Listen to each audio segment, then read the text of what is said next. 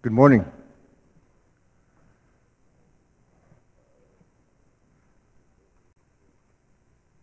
Always feels good to be here. To think back when Tiazilkiyapi first started beside the tribal building, and to see where we're at today. And also knowing that a brighter, better future is ahead of us. Because we have the future here in these classrooms that will someday lead us as a nation forward. For those of you that are here, Woglakapi. Anpe Wicawotapi na Wicawotapi po ake chalvons pemokatia. Wichoch Lakota kiab Lakota Woglakapi. Hoyekiyapi Woyukchasteste. Ikiciyuskinpi. Trokata kia wons pemokatia kia lihamani pikton ka. Wocekiye Eyapi Ijupina ha. Uns pancate que le caprachi Ijupina ha echel. Pikila. Trocata kia. Agish agia. Carra picte cha echel. Atewan. Ayate ya. Echel yukcham. Itrokabia pikon hena. Wichia kabaleho hinajipunka echel. Takushkashka. Unshunapina, Wichozani, Wichoni, on a woke, on a ochai galekelena, on a onian kelenon kitchen haskapo hetcher, the naho, Yushkian, wang moni pictolo air, Chetuk panel henegelo, Wopila prelo, Mitako yase.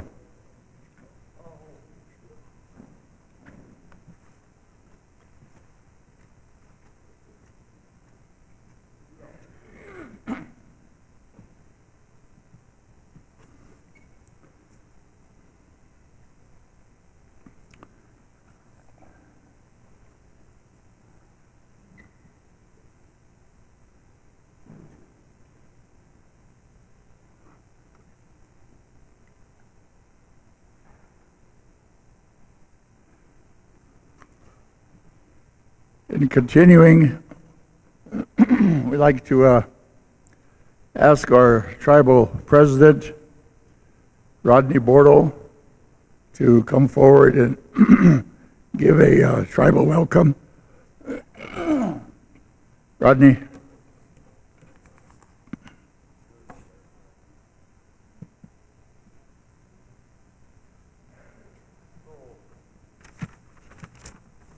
I wanted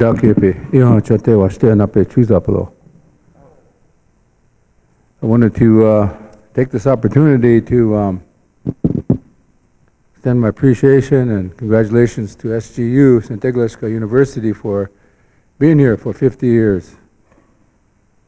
I know it's been a tough road, but I think when you look at the overall development of the university and what it was founded for, it kind of went against the grain of the regular American model of education. But it had to happen because we as Lakota, we need to have our own institutions. Have our own institutions to not only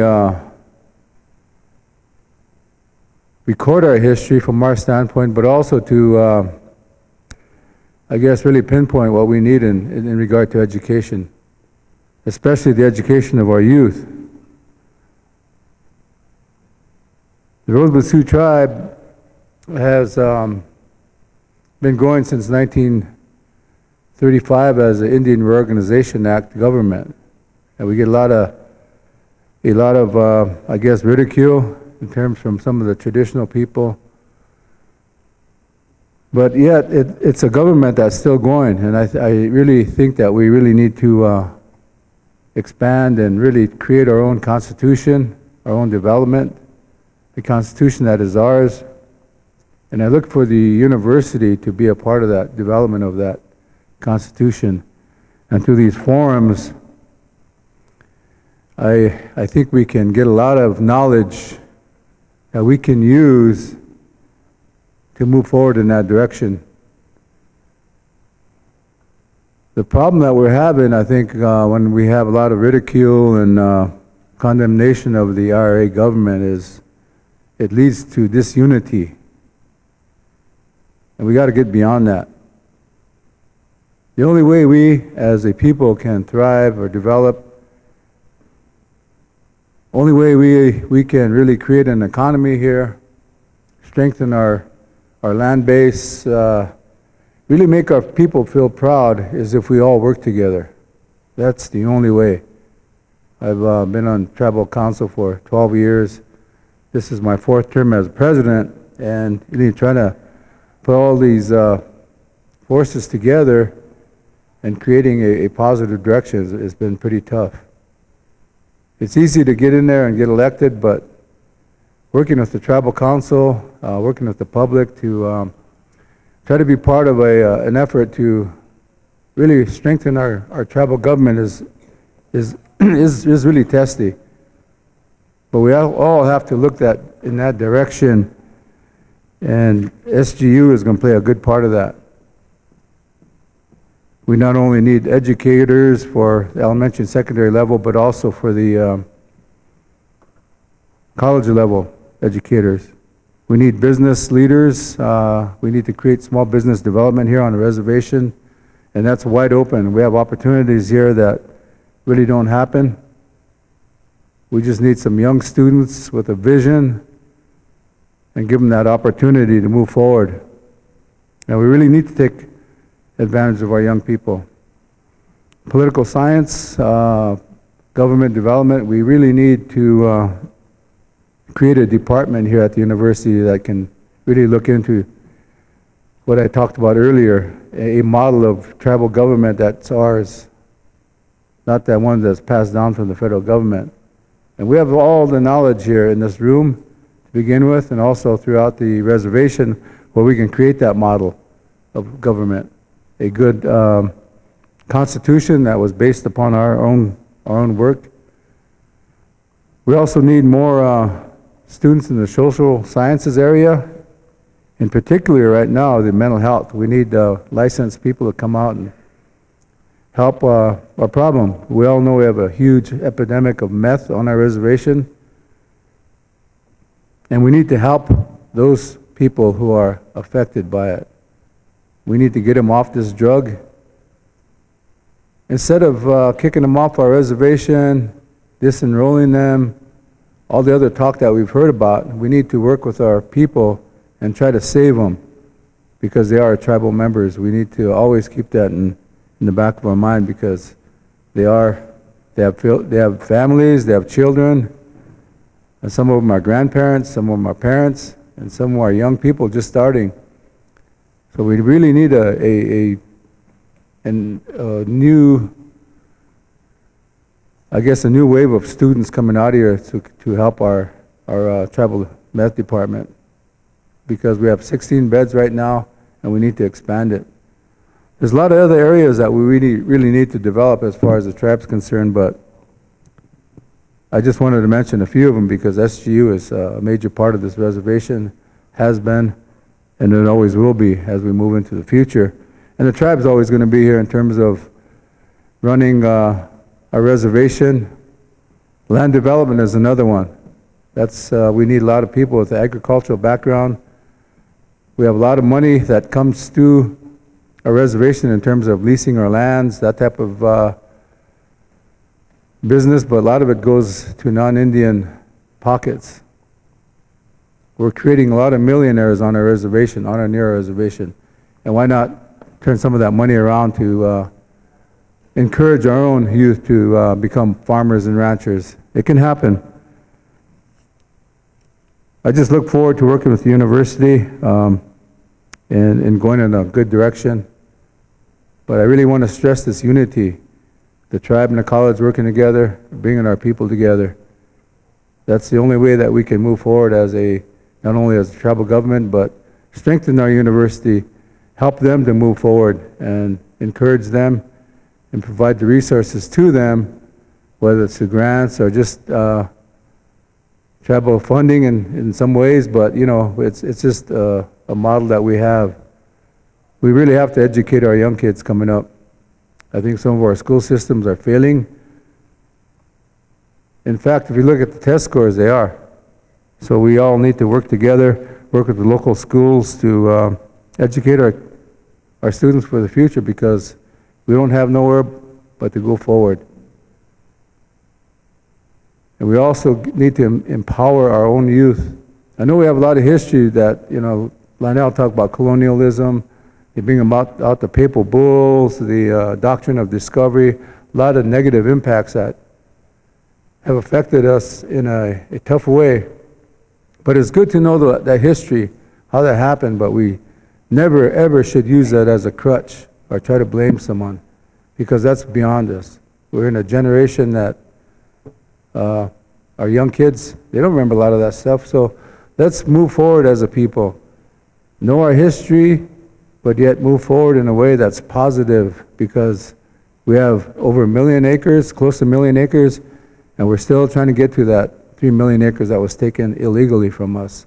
So we have a good future ahead of us, and let's work together in unity and have a good, solid, positive outlook on life as we move forward, because that's the only way we can do it. Oh, Pilama Pilo.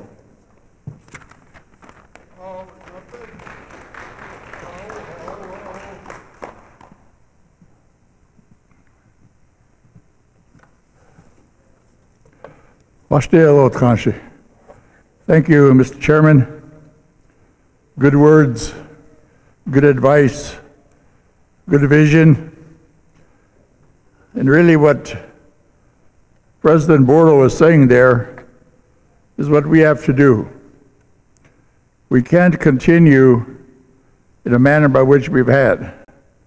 We've done many remarkable things, but we also have the resources, but above all, we have the people, the intellectual power within our tribal nation. We have ancestry. We know what they went through. Anytime things get hard, all you have to do is think back to the 1860s, the 1870s, the 1880s, the 1890s. What were our people faced with? What was our leadership facing then? They didn't know whether they would have a future or not. Things looked pretty tough. A lot of things that our people then depended upon were taken away. The buffalo was gone. Spirituality was being attacked. Our language being attacked.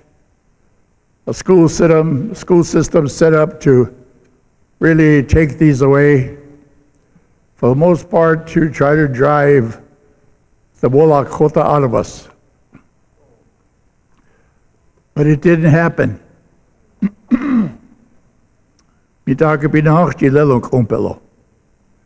We're still here. And as President Bordo said,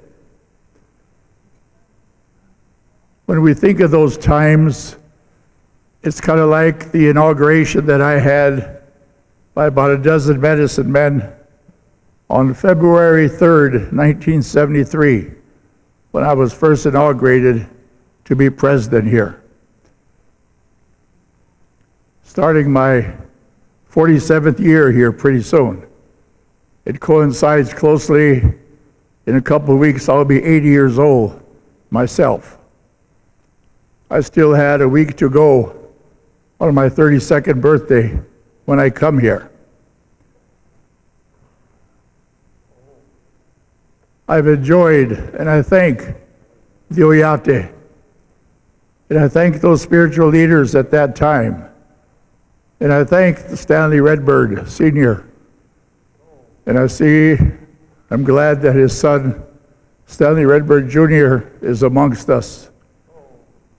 And I'm glad to see Grace Menard sitting back here at the drum. Grace's father, Bill, was also one of the founders, along with Isidore Whitehat. His brother, Albert Whitehat, was mentioned here earlier. There's a beautiful picture of that inauguration where Grace is handing me a pipe, and Chief Eagle Feather Bill Schweigman is standing and moderating, and these medicine men are talking to us. And we had a ceremony there. And I was told really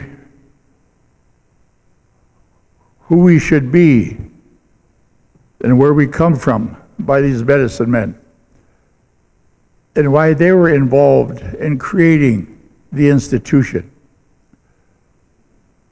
And as President Bordo said for the tribe, Sinteglishka University is designed to assist and to work with the people and to work with tribal government, to strengthen that tribal government, and for us to sit down.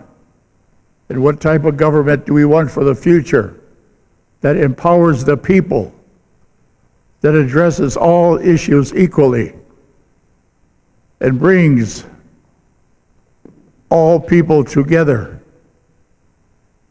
to work together towards those issues? That's where we're at.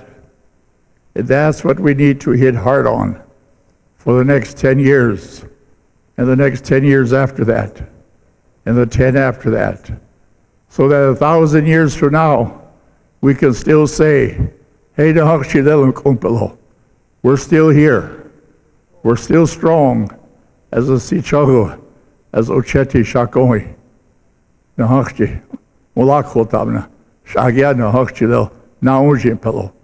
We're still Lakota, and we're still standing strong as a people.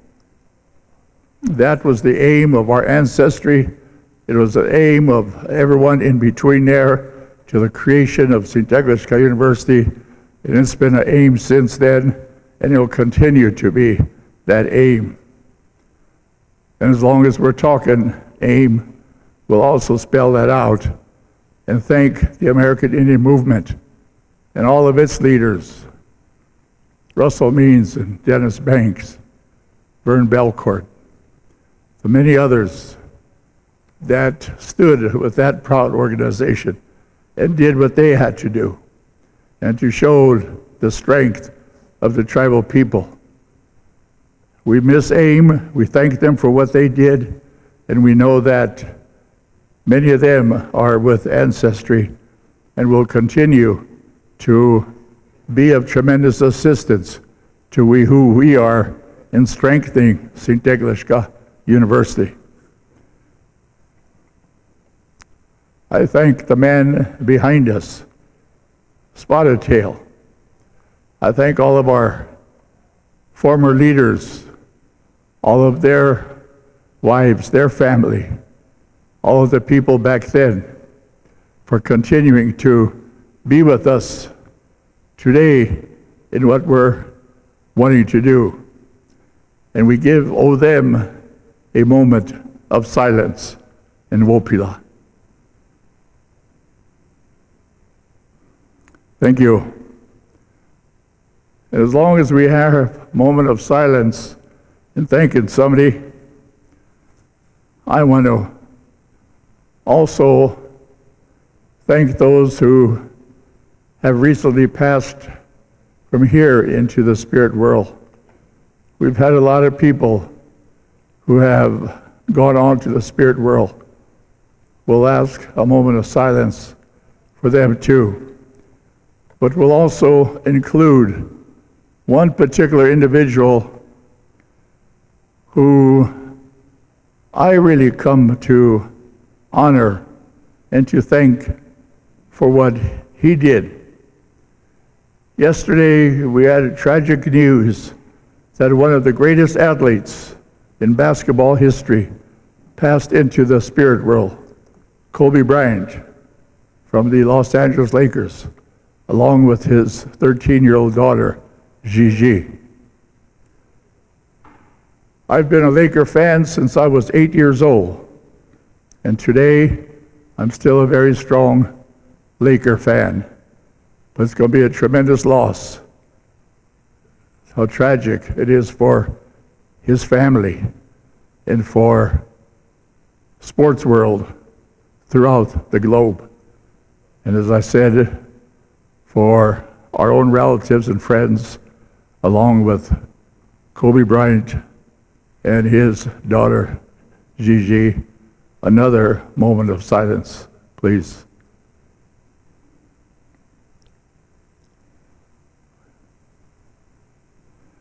Hastelo, Wopila. Yeah, there'll be many follow-up meetings and discussions. And we'll be sitting down with Rodney and tribal government, and treaty people, community chairs, community people, but also our students from little ones on up. I'm amazed at these little students who are 4, 5, 6 years old, how much they know about technology. I have a phone, and I can answer it, and I can dial it, and I've learned to submit a written message on it. But that's about it. Little Kakojas can come and ask for my phone, and amazing what they can do. And they start telling me about this app and that app. Talking so actually, I don't know nothing. But I'm just amazed at their technology and their intellect. And in the audience, I'm glad to see he was here earlier, Richard Movescamp.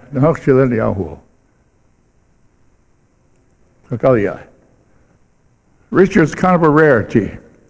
He's a spiritual leader, a medicine man, but he's also a graduate, both his baccalaureate and his master's degree from Teglishka University.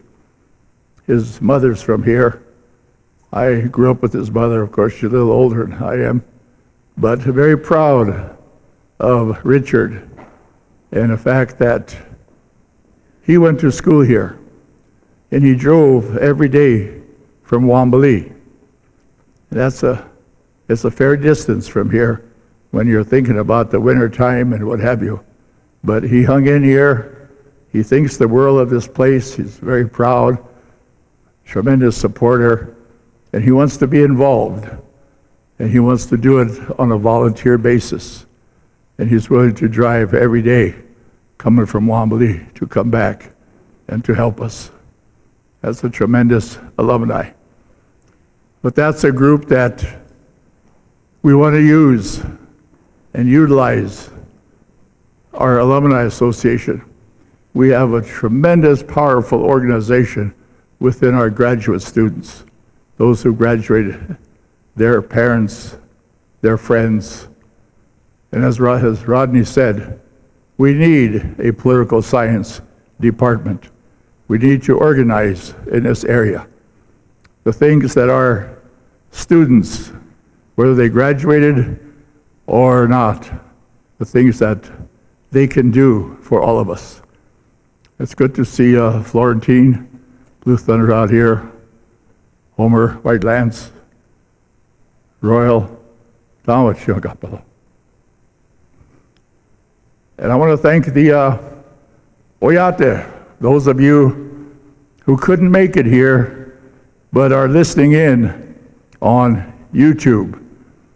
And for those not familiar, and I'm not familiar with what I'm going to read you here either, but it's written out here in front of me.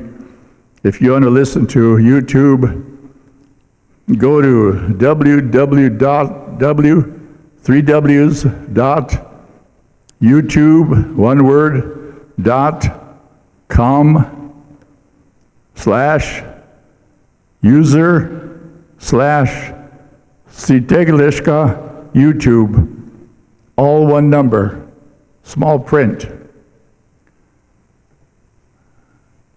Last year, we had these televised throughout the world in our Wocekiye.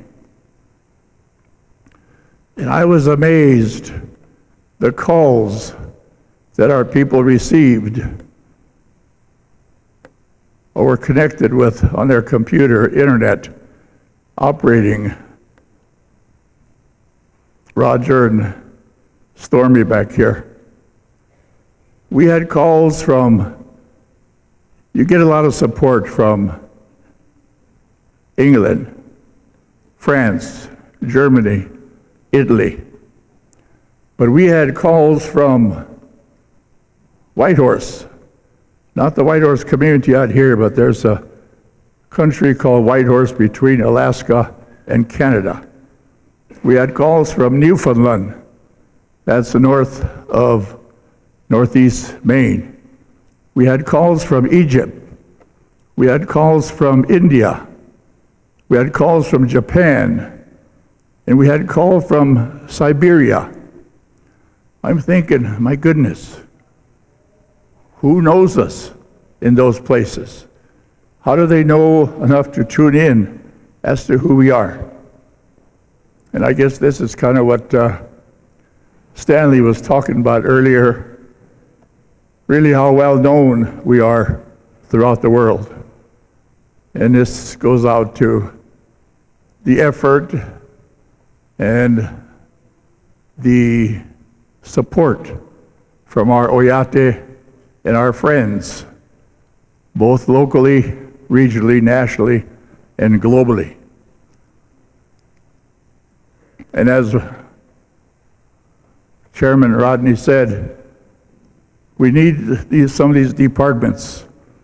But as part of our planning, we also intend to get involved internationally.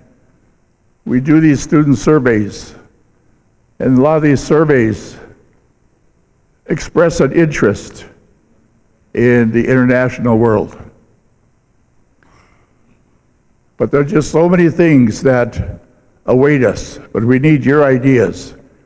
How do we go about strengthening St. Teglishka University even more so?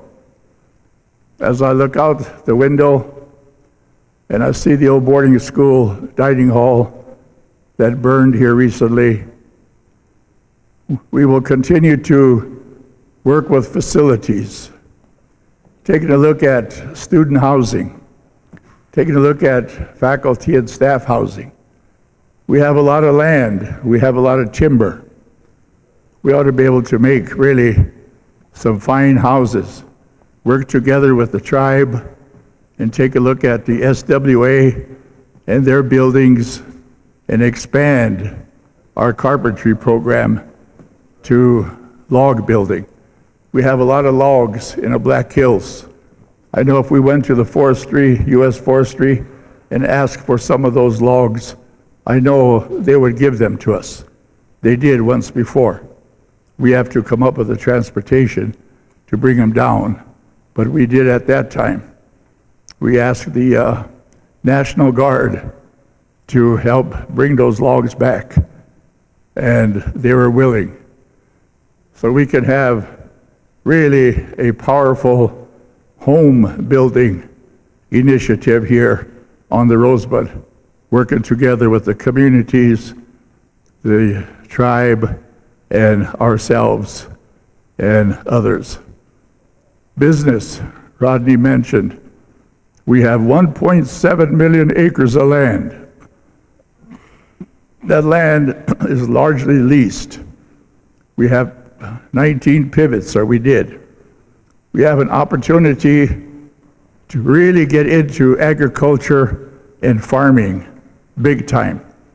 not only economically, but also through nutrition, growing our own food, growing our own potatoes, our own corn, our own vegetables, and helping the people out with what we're growing on our own land.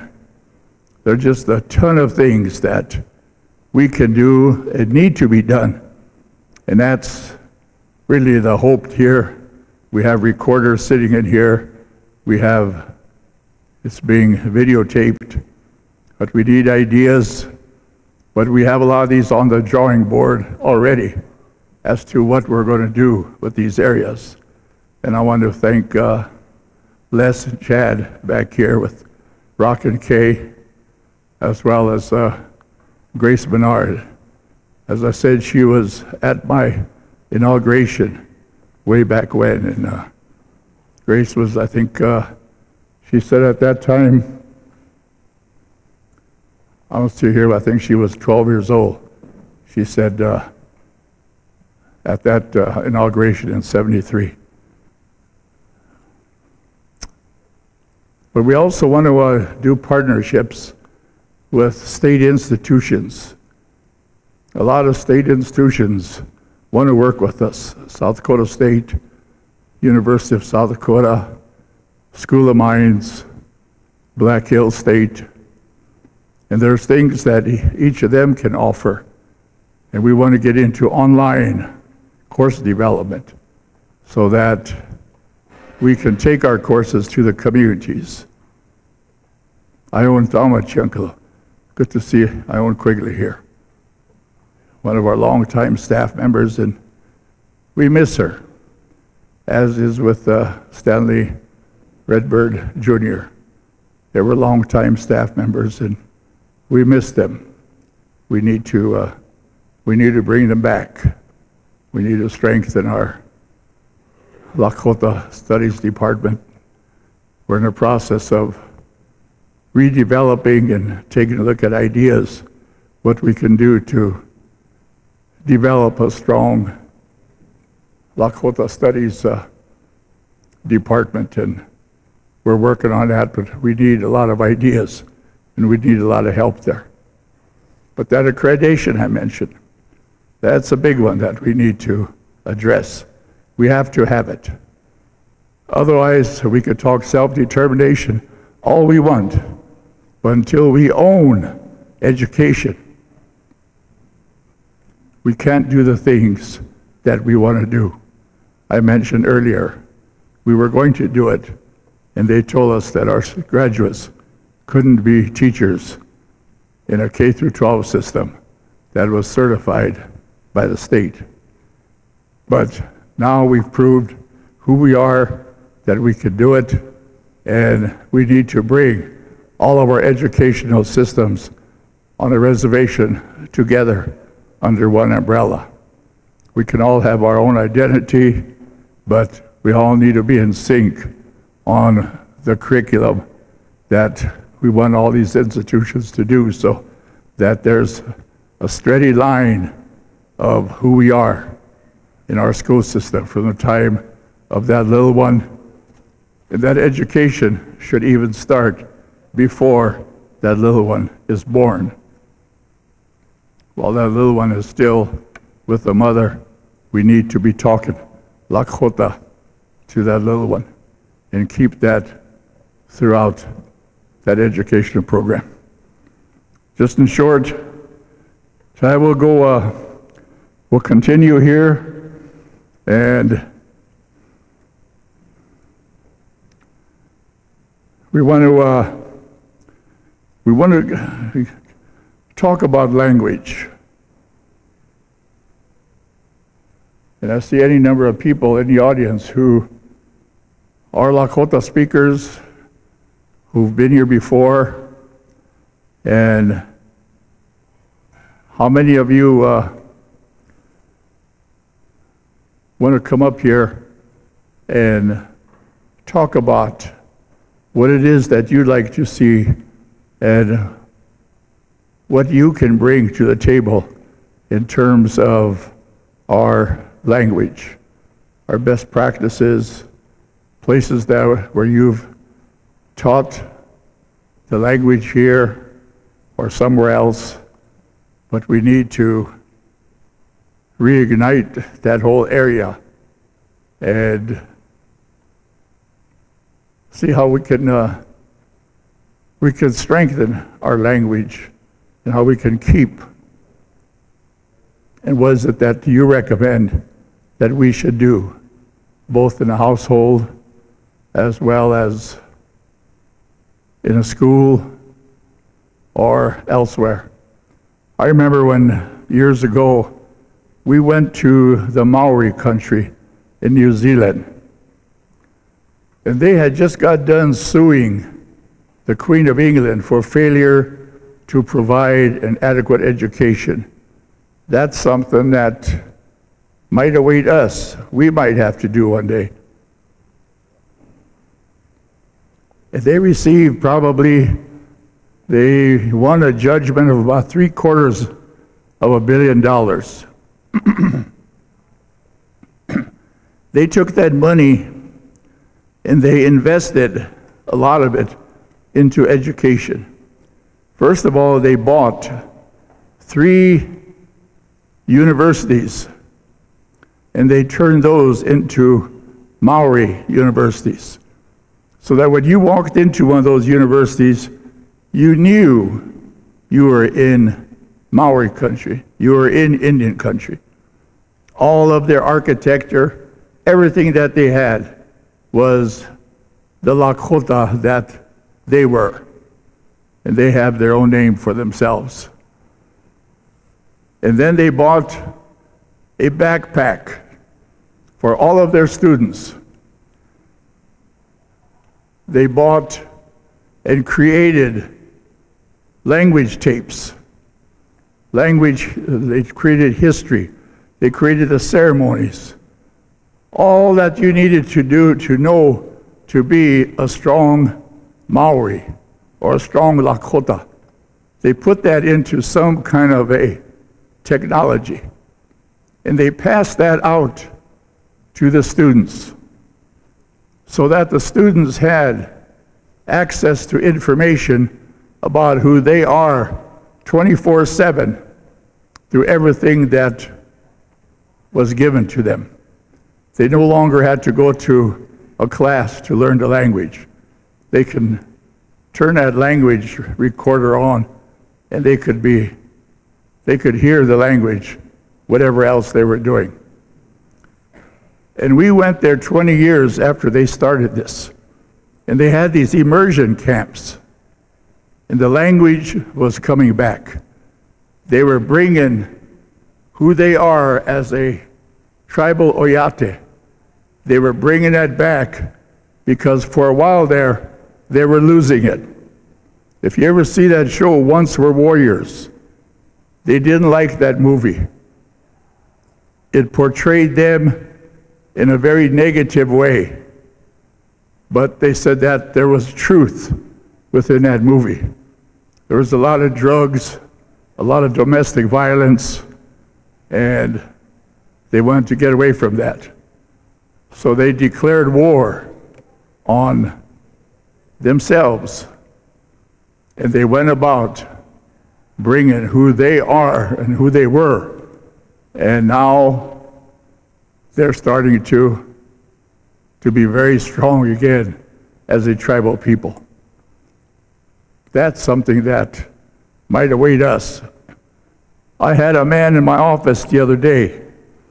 He's probably in his 60s. Many of you know him if I were to name him. Isidore Zephyr. Been sundancing since he was a young teenager. But we were talking about, he was mentioning Bldg, the vision quest sitting on a hill. And I was telling him that there was 2 individuals from here who were telling me that in their vision quest on a hill, mountain lions would come up to them and sit with them at night. Early next morning, those mountain lions would leave. And he said, Lionel, I had something happen to me that, yes, it scared me because I didn't know what was happening. But I was honored once it was explained to me. He said he was on a hill praying, he had his pipe, and he heard these heavy footsteps behind him. And he wasn't about to turn around because he thought it was a horse or a cow. But pretty soon he could detect it didn't have 4 feet. It had 2 feet. And he got close to him. It was about 10, 12 feet behind him, about 5 feet off to the side. And it started talking Lakota to him. And that voice was coming from way up here. And it identified itself as Wicawotapi. Wicawotapi, my understanding in Lakota, is who we know as Sasquatch or Bigfoot. And I hear from a medicine man in Santee that Wicawotapi approached them and told them they didn't like people using that name, Bigfoot, to talk about Wicawotapi. But the message that Wicawotapi had to give to Isidore was astounding. He said that the Wicawotapi was concerned for their fellow two-legged relatives, meaning us. That there was too many things that were happening on our tribal homelands that should not be happening. And he mentioned these. I don't need to mention them here. We know in large part, or we can use our own imagination, things that are going on. But that the Wicawotapi was concerned, and they wanted Isidore to go back and to spread the word to our spiritual leaders, to start coming together, to start having discussions with each other, to talk about how they're going to address the future and the things that we have to do to begin to come together as a people, as educators, as tribal officials, as program directors, whatever it takes. We have to mobilize this leadership and create this plan of action that we're talking about. Rodney was talking about it here. I'm talking about it. I know you're talking about it. I know Florentine stood pretty much where he's at last year, talked about it. But we got to get past the marketing, and we need to mobilize. And how are we going to do it? What in particular are the steps, the things that we have to do to begin to get away from what Wicawotapi was telling Isidore? And I guess I put that out, and that's why last year on this agenda we had here spiritual healers and advisors invited. At some point here, I'd like to see we would extend the use of this gym wherever, however. This is up to those of you who are in this particular circle, how you want to go about best coming together with each other to talk about the future. Much like Stanley Redbird Sr. did when he was going to come up with this institution. He started meeting with medicine men, spiritual leaders, and they sat together and created conceptually this institution. We have to do that with medicine men or spiritual healers and create an updated vision and a plan of action for our future as a people. Sa tona l'ultima, lena nis ta Hoyekiyapi. Al beto na Eyapi Wocekiye. Al kanto shne Hoyekiyapi ob nis Woglakapi. Hohenecha yupach Ikiciyuskinpi toke tu chalena trokata kia. Et shunk ta hechi. Hoana hel. Yehanju.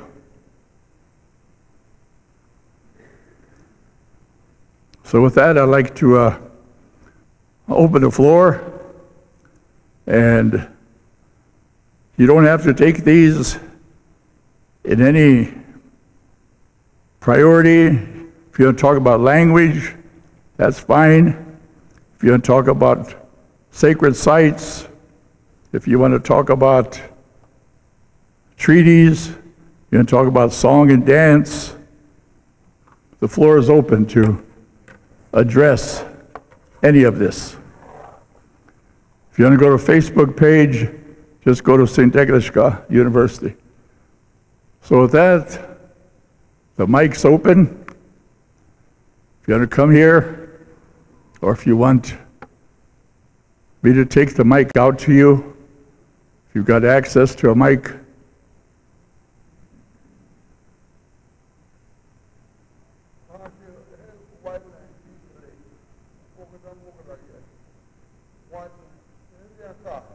do it, ja. Homer hena kat khaesh. Inapche. Elushni. Well, there's a mic set up back here. You can go and you can utilize that.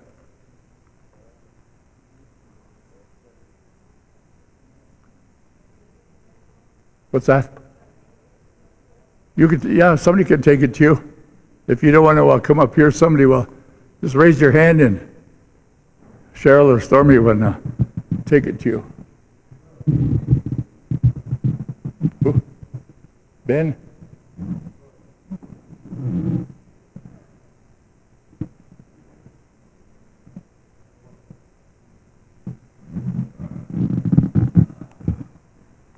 They'll introduce themselves and tell what their subject area.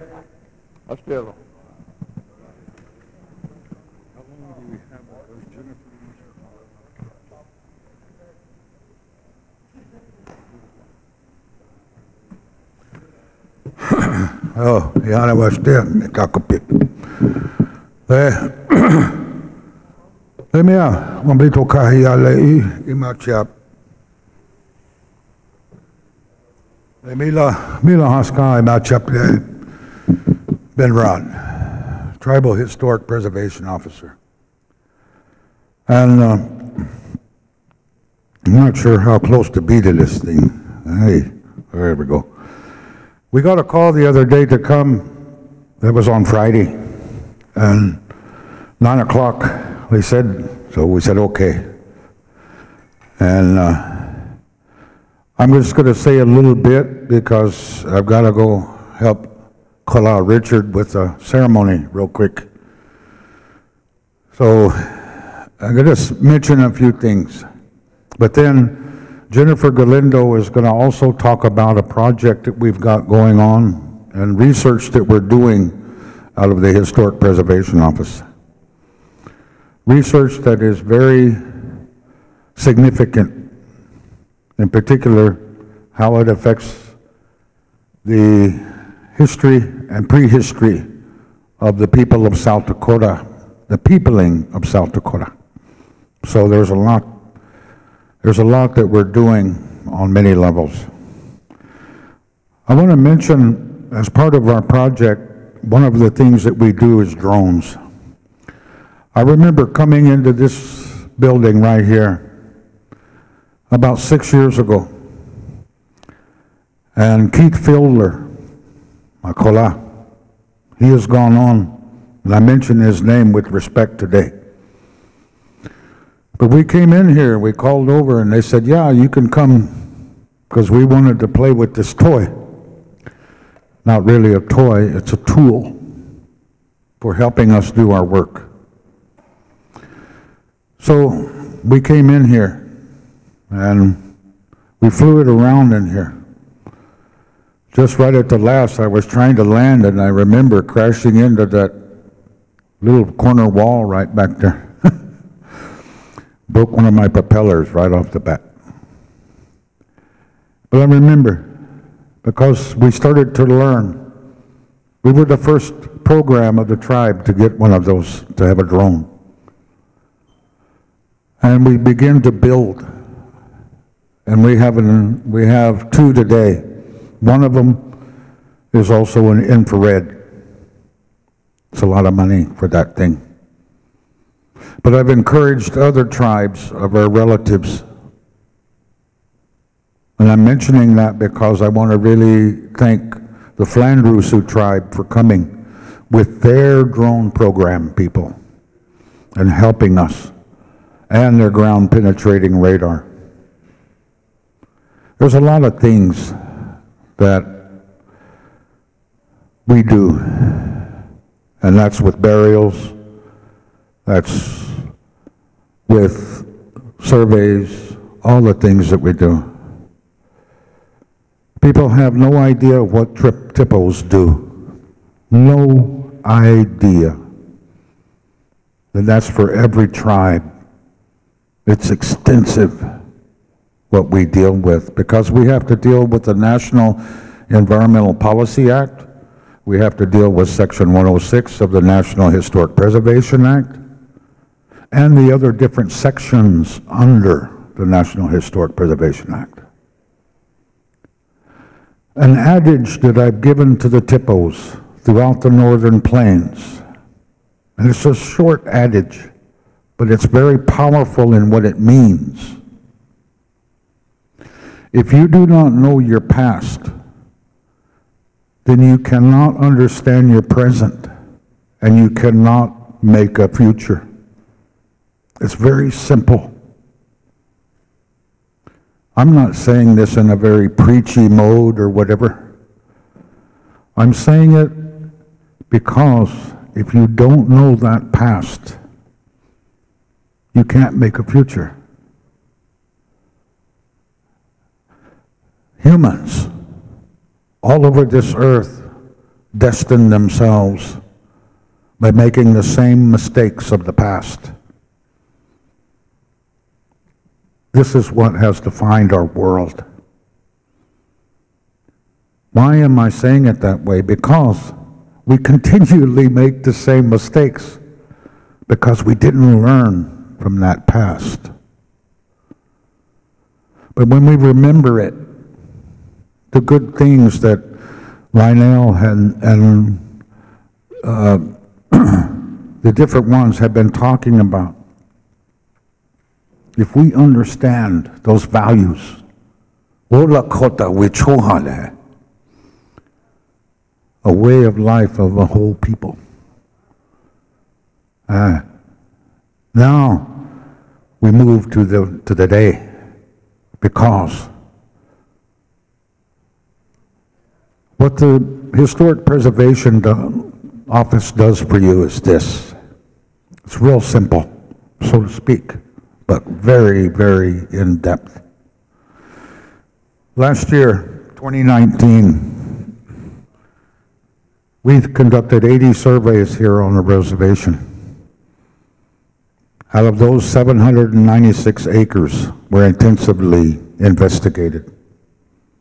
We responded to 319 federal agency requests for comments on projects throughout our homeland. We commented on 1,256 private projects. Now you take and divide down 365 days a year into that 1,256 and see how much we do. And that's just a small part. That's the paperwork, sitting at a computer and answering and arguing and creating a future for us and our young, in particular the young students here. We have Peshla in the Black Hills, the Historic Preservation Office. We are administering to that, and also with the Rosebud Sioux Tribe Game Fish and Parks Department. We're doing a range compliance, something that Lionel mentioned. Range compliance. We're looking at all of our lands and our leasing that Rodney was talking about. What's going on? What has happened to us? Why aren't we more affluent than we are right now?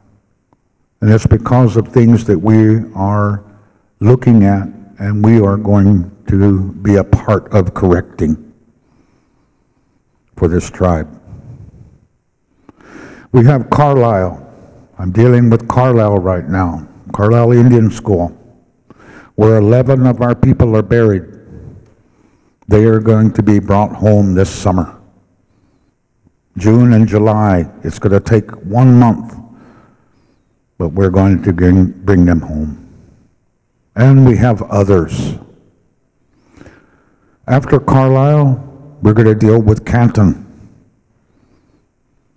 Canton was an institution, Canton, South Dakota, called an insane asylum or sanitarium.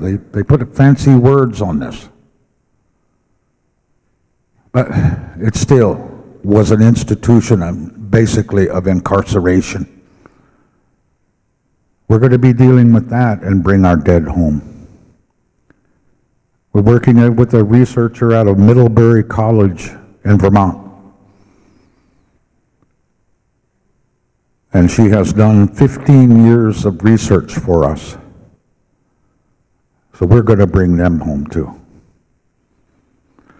We're dealing with Genoa boarding school in Nebraska. Our dead that are there.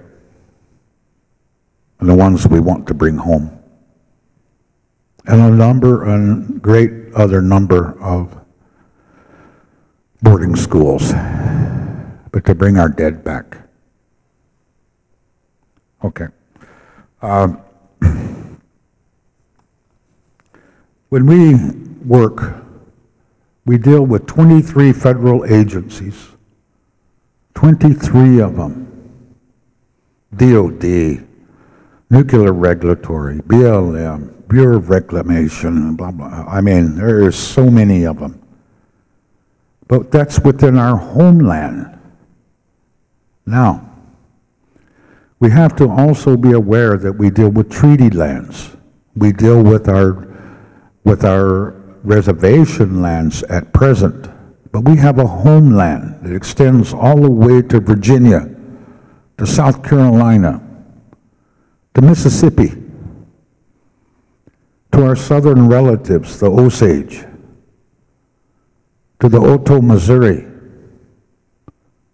to our other relatives all up in Canada, to the Stony. We have a huge, huge homeland. And there are thousands of projects that we deal with as THPOs. We deal with them because they affect our cultural patrimony and our history. Students, those of you who are students, really encourage you to look at what the history of your people is, the oral history, the physical history, and the intangible history. There's a very significant part to that, and that is that word intangible, because we have connection via spirit to many places, to many resources. Hence, what is happening right now, and I'm dealing with NEPA, with what Mr. Trump is doing, it's going to affect us greatly in our ability to protect our past, protect who we are, so that we can create that future. There is so much I'd like to talk with you about, but I have a colleague here, Jennifer, as I said. She wants to talk about a project. Oh, but I do want to mention one more thing, and that is He Dog School. He Dog School, when you look at the building, is a very significant structure. It is one of the only one of its type on the Northern Plains. There are several down in the southern, southeastern states, and they are where it came from. Actually, they were built for black students by a benefactor, a philanthropist, who assisted them with creating these, at the time, ultra-modern buildings. Ours is significant. It is going on the National Register of Historic Places. It will be utilized again for cultural and language purposes. We're looking ahead. We're looking ahead at what we need to do, how we need to do it. There is so much, like I said, that I wish I had more time to work with you on, or to speak with you about. But they asked me right after I was coming, just before I came here, to help with some relatives who have a wiping of tears. I'm glad on one level, as I finish up, that Lionel mentioned Siberia, because I was in Siberia in 1995 doing some work. And I talked with them because they wanted to create a liaison back to the native people here. And there was a library in Yakut. And that librarian spoke really good English, and she was the head librarian there. And she wanted to create a liaison to the states, to the native peoples. I told her about Sinte Gleshka, so when you mentioned that, that really surprised me, because I didn't know that they had followed up and they're listening in. That's powerful. It's strange when you think about it, 25 years later, you hear that something that was done way back had an effect, there was some reason that lady asked that. And I can only remember her first name. I remember her name was Ludmilla. That's all I can remember. Can't remember, I couldn't pronounce her last name anyway. I just hope and encourage you students to look at your cultural resources, your programs, through Lakota studies, through Native American history, whatever is offered, find it. Find something for yourself within what you may learn from those courses. I have my Masters of Science. I'm also a member of the Register of Professional Archaeologists out of Baltimore, Maryland. But it took a lot of academic work to get there. A lot of work, hard work. But it's worth it, because you can become part of things that help to shape a future by looking at that past and having an understanding of it. So with that, with Lionel's permission, concurrence, Jennifer, if you would, to talk about our project real quick. Thank you.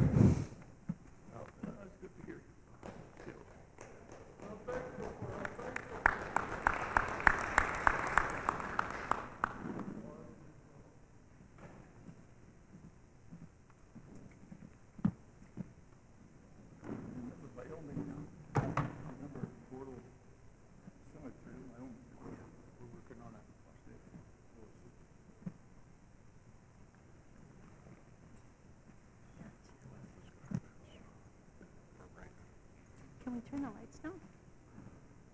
Yeah. Thanks.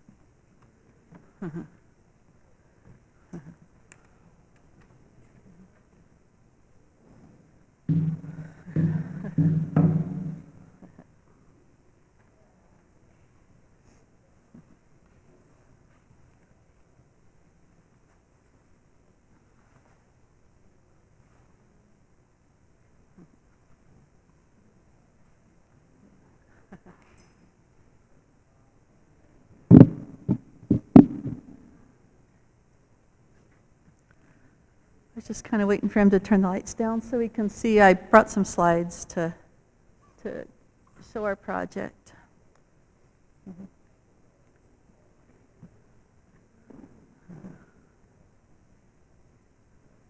There we go.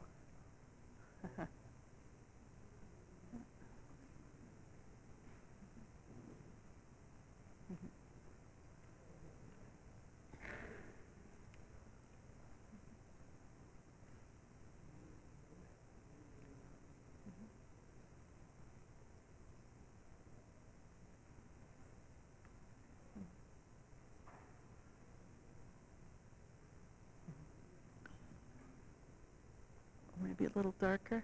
Huh? Can we go a little darker? All right.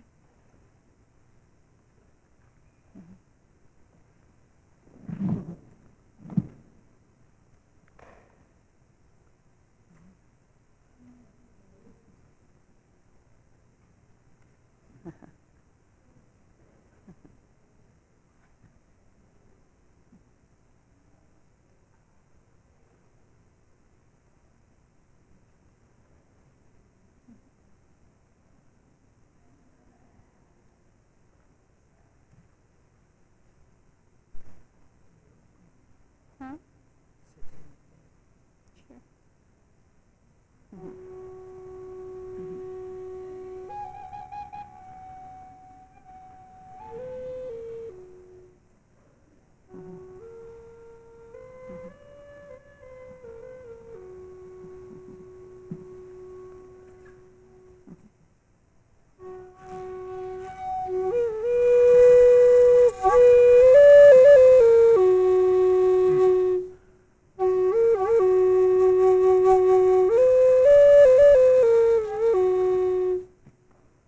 Okay.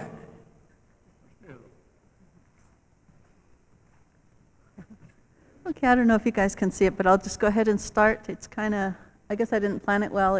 It's kind of better when it's darker, but my name's Jennifer Galindo. I've been the archaeologist at the Tribal Historic Preservation Office since 2012. Before that, I was the archaeologist at the Sichungu Oyate Land Office. And before that, I was here at SGU at the Heritage Center. So I've been here a little over 20 years doing this work on your homelands here, and yeah, it's been great. I was just going to talk about one of the projects that we recently did, kind of recently. Back in 2012, you guys probably remember a big fire went through the timber reserve area, and it burned over 43,000 acres. It was called the Longhorn wildfire. And after that wildfire went through, we got some large field crew together and we went out and surveyed because the grass was burned and we could see the ground really well. And it led to the discovery of a lot of cultural sites here.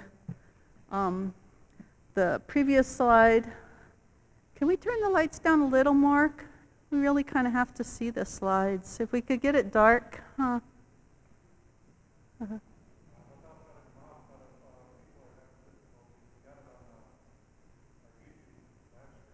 Uh-huh.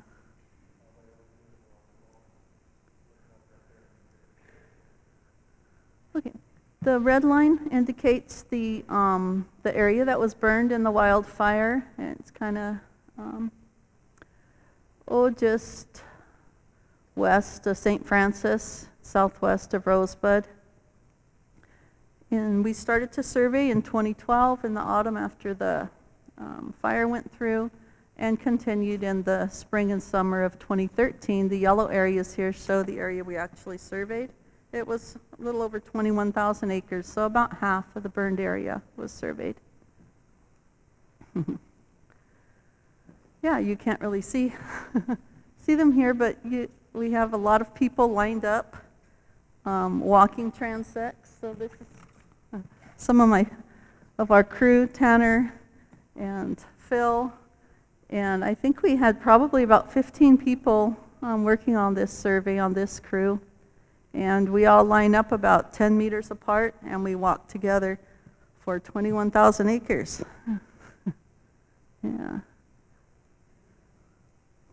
And these, each of these dots show a location that something was identified there, an archaeological site, a cultural site, And over 2,500 locations were identified during this survey, which just shows how this area was used so extensively for so long. After the survey, we went through and to do further investigations, we did some testing. Several sites, over half dozen, were disturbed by the dozer lines that cut through in the fire suppression activities. So if you can see here, these guys are setting up a grid with the string, 1 by 1 meter grids, and that's what was excavated.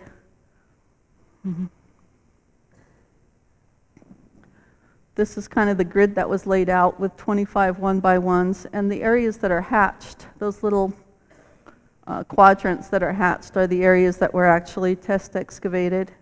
This site was called the Hilltop site, and it's just turned out to be a really interesting site.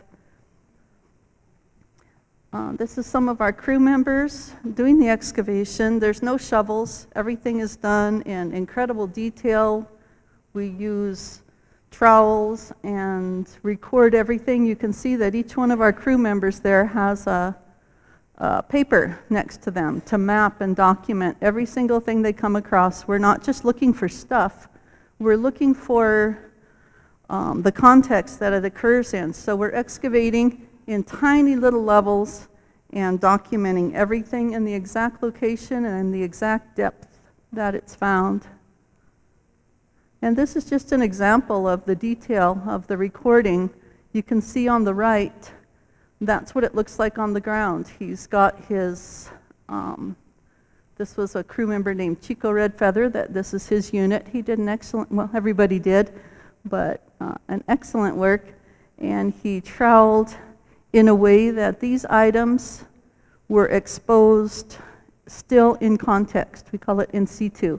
And then he mapped it on the left. You can see the detailed mapping he did with every piece of stone, every artifact that he came across was mapped, and the depth below the ground surface where it was exposed was recorded. And that's what leads us to really learn what we needed to from this. It's not just about gathering items, it's about the context that they occur in.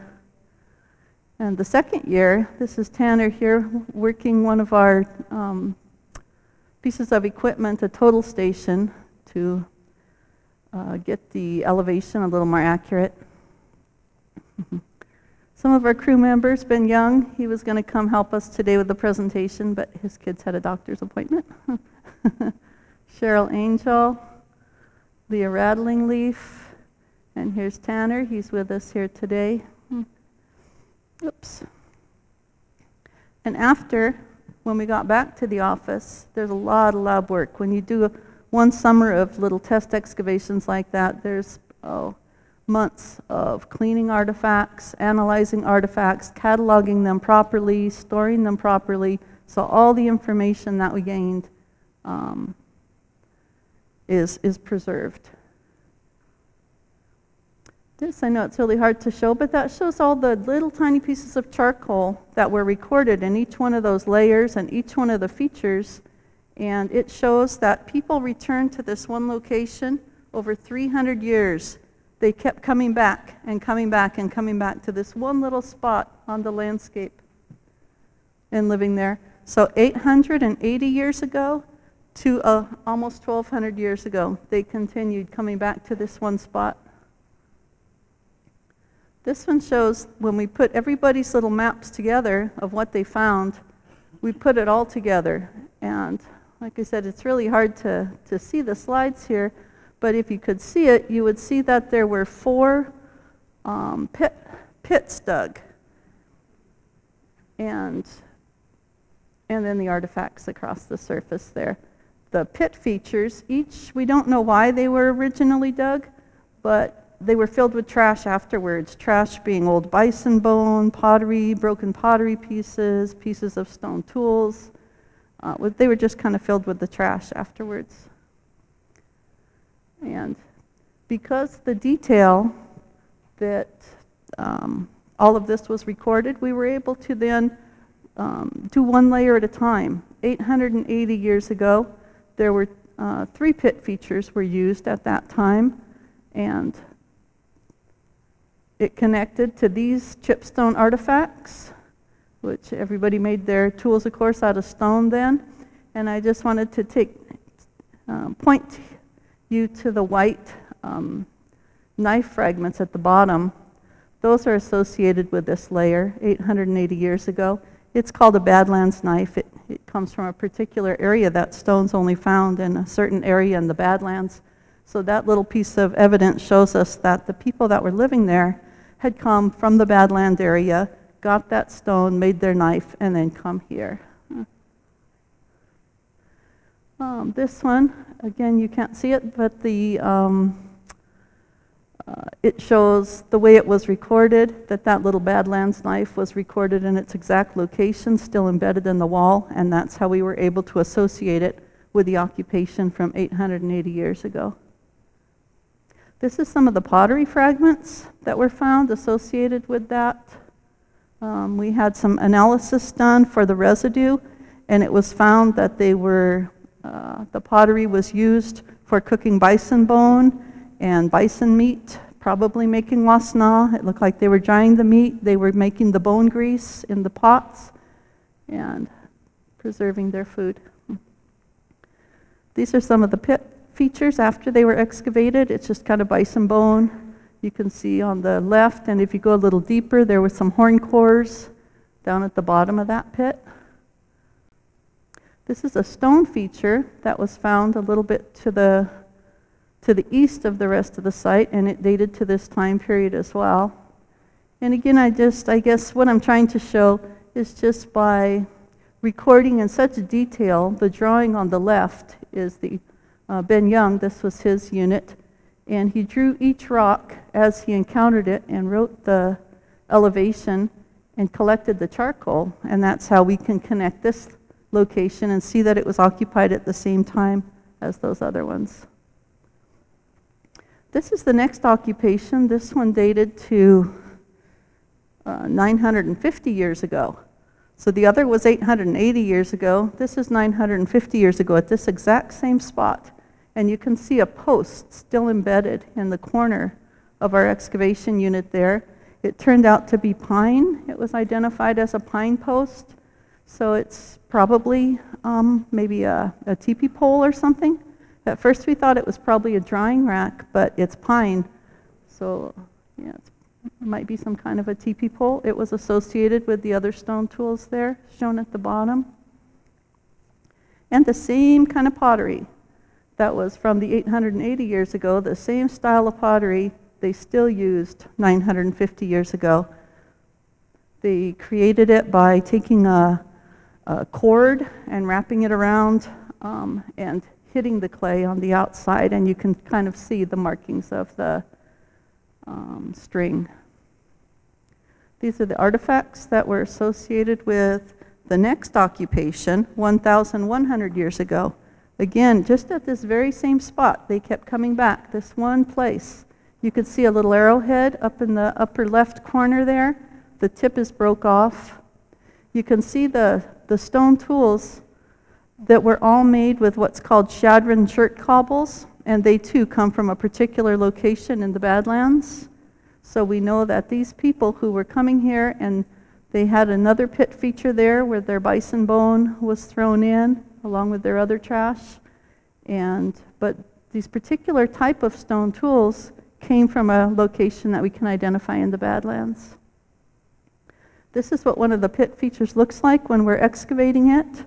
It's just kind of a concentration of bison bone and rock and their trash thrown in. But by excavating it in great detail, we were able to associate all of this with this date of. Again, the same kind of pottery. These same people were doing the same things. 300 years they kept returning. This is the deepest level we hit, and this is the oldest one. It dates to 1,190 years ago, and it's a bison bone fragment. And there were two little pieces of pottery next to it, a piece of charcoal next to it, which we could date and connect it all together again. This just shows that the bison that were recovered from this site, they were hunting a nursery herd, probably in the fall, because there was no fetal bone. It was either female bison or young, aging from 1.5 years old to 2.5 years old. And this shows again some of the stone tools. The first one and the third one is what we call moss agate, and they had this in all levels and all occupations over the 300-year period. And this is, well, again, I guess I'll just show what information you can learn from this. This is where the location in the Badlands where that Badlands knife, that plate chalcedony that I showed you earlier, actually comes from. And this is what it looks like in its raw source.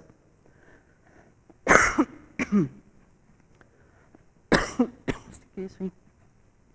This map shows where the site is. If you can see on the lower left in Todd County, it says Hilltop Site. It's over there just south of Upper Cut Meat Housing on the right. And then if you look to where the yellow dot is, that's where the Shadron chert cobbles came from. That's where that rock came from that they were making their stone tools from. As was the pink dot down at the bottom. That's where that moss agate came from, the raw material source for their stone tools that they carried to the Hilltop site. And same with that red dot on your left, that's where that plate chalcedony came from. So by looking at this, we can see that this was the seasonal round. This is where the people were going. They were going to these different locations, getting their stone and bringing them back here to the Hilltop site, probably every year for 300 years.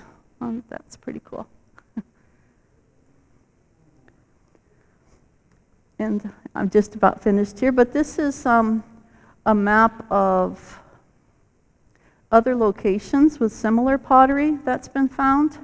And I'd like to say here that whenever archaeologists have found pottery off the Missouri River, we all know that the Mandan, the Hidatsa, the Arikara, their ancestors lived along the Missouri River in agricultural villages, growing corn, beans, and squash, and making pottery. So whenever archaeologists find pottery outside of the Missouri River, they automatically say the Missouri River people came out onto the plains to hunt bison, they brought their pottery, and they went back. And so what we're doing here is kind of questioning that, because we didn't see any Missouri River stuff. We saw that people were just living here. They're nomadic bison hunting people that just seem to be using pottery. And this is Tanner. Tanner Hawkus here. He's helping me to address this question. He's climbing up collecting clay samples. What we did was we went around and collected clay samples to determine if the clay that was in the pottery at the Hilltop site came from the river or it came from someplace local here. So we went around all summer collecting clay samples. This is a prairie pothole where one of the clay samples were collected that was located right next to the hilltop site. We kind of made these little tiles out of the different clay samples we collected. We probably collected 50 different samples, and we fired them, and then we did chemical analysis to see where the clay had come from. This is the result of that analysis. It shows that the pottery from the Missouri River villages is what's all across the top and the lower left. The pottery from the hilltop site is all those little blue circles in the lower left, or sorry, the lower right side. They're kind of clustered in that quadrant, south and right of the line. So that shows that chemically all of the pottery at the hilltop site is very similar to each other. On these graphs, it groups similarity. So the closer these points are to each other, the similar they are, and the further apart, the more different the difference. They're more different. That's not even a word. Less similar in their chemical composition. So what this shows is the people did not carry their pots from the river. This one shows the results of the clay samples that we fired. And I don't know if you can tell, but there's two little green diamonds there in the middle of all the purple triangles. The purple triangles in this one is the chemicals analysis from the hilltop pottery. And those two green diamonds is from that prairie pothole that Tanner collected a sample that's right next to the site. And all the other samples we collected are kind of scattered all over, but the ones from that prairie pothole located right next to the hilltop site was the best match. And that showed us that those people came right there, they made their pottery from the clay that's located right there. They didn't carry it from anywhere else. And then my final, I guess, slide here just shows your homelands, of course. This is your timber reserve area, and how your communities today are grouped all around the edges. You see St. Francis, Upper Cutmeat, Rosebud, all around the edges of this area. And that this area was identified 1,000 years ago and even more. But just from this one study, it shows how important this area was 1,000 years ago, and that it's still so important. All the resources are here.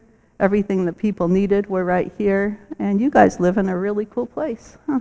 Your ancestors knew. I mean, Spotted Tail, he left the Missouri River and really fought hard to bring you back to this place. And I just think it's really cool.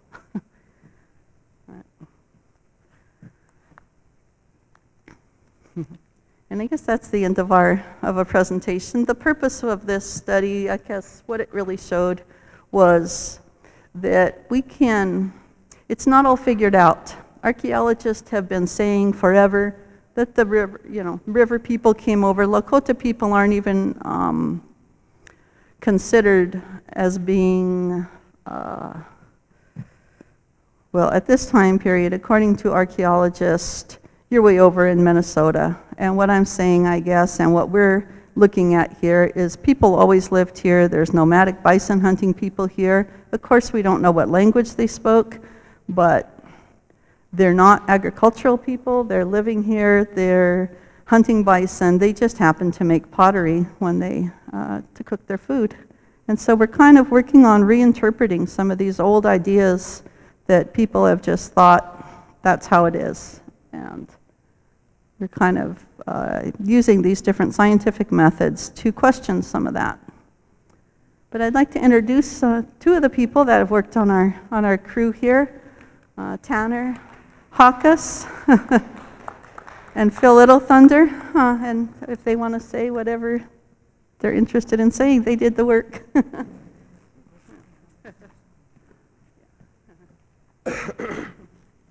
Hello, everyone. My name is Tanner Hawkus. 2017, I was finishing up high school and I was looking for a job.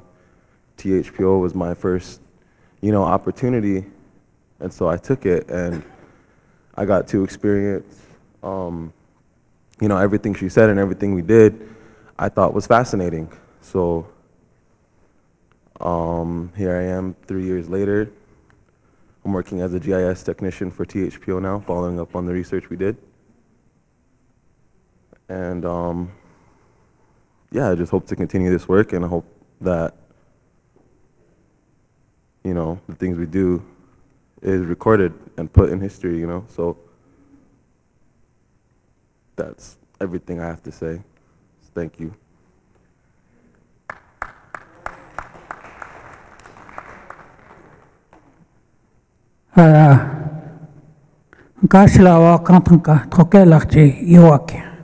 To acknowledge the Creator first and foremost. Le trokea wiki anata le me ushichao energy. Trankakaki ushichao energy. My name is Phil Little Thunder Sr. I'm a grunt of the archaeologist world. Out in the field, the swamps, the forest, we look for our past, our ancestors. Well, I've been on this job for 15 years, and to acknowledge our ancestors, as mentioned here earlier, we have to know where we came from, to know where we're going. Yes.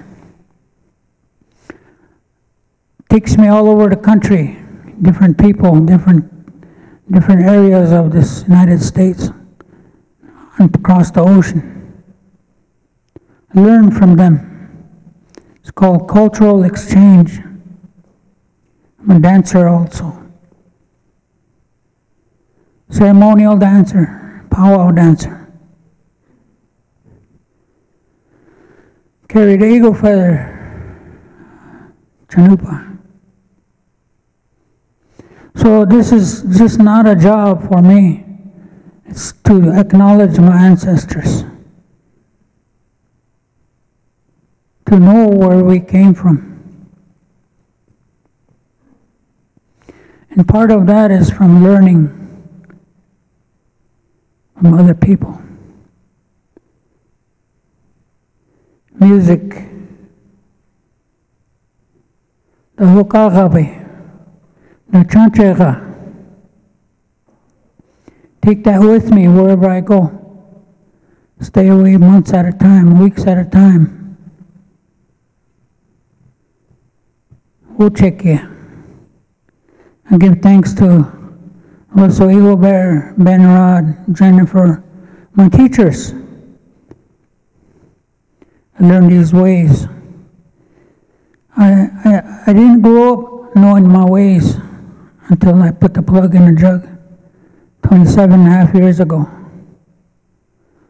So today I'm standing up here with gratitude for Mr. Bordeaux and this. I also attended classes here at one time. And the teachers that are here. And the medicine man. My nephew that was here earlier. And also the nurses and the doctors, and the courses that they take here to become nurses and doctors, to heal the people, spiritually, physically. But I'd like to share a short song to acknowledge the 7 directions. It's called the 4 Directions song. But I added the 7th one because physically I have a bad heart, but you know, I'm on medication, so I give thanks to my heart every day with coffee or tobacco. And to acknowledge the Woglakapi, where my voice came from. Learn from my grandfather that however it comes out, it comes out. You don't have to be a perfect singer, perfect drummer, or a perfect flute player. Once you make that noise, the Creator acknowledges it from above to help you. So this part I play to calm the heart, to calm the spirit. Some people look at the flute as a sad instrument. I look at it as to calm my heart. Play a short tune.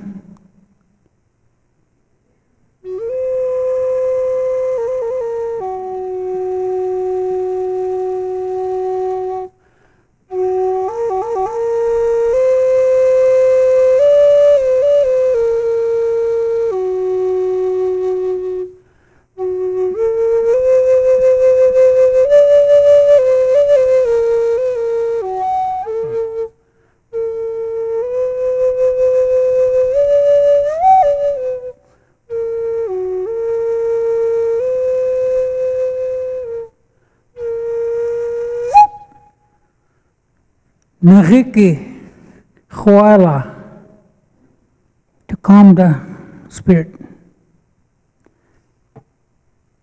Na Chancheraki.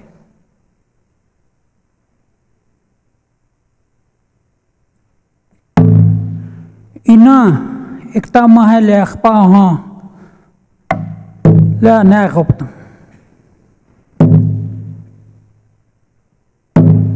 The heartbeat of Ina.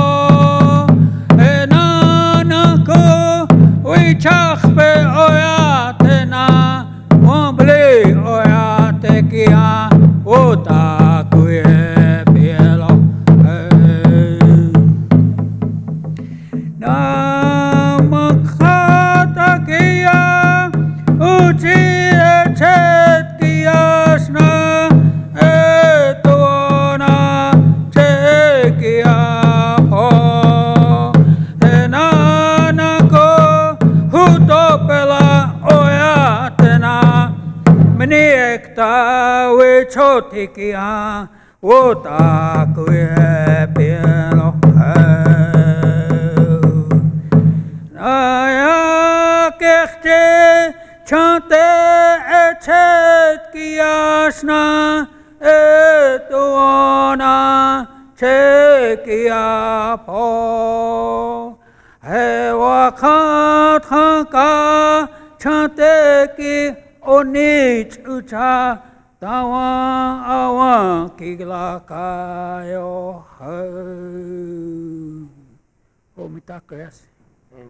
All my relatives.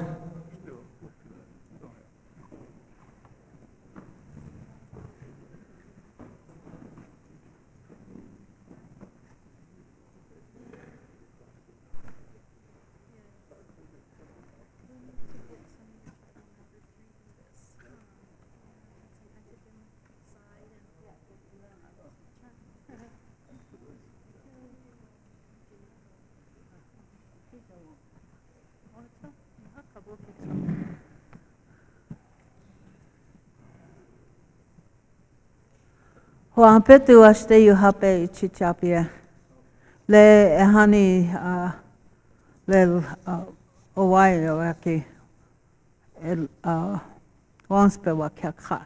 Ash troke lachje takuma Woglakapi.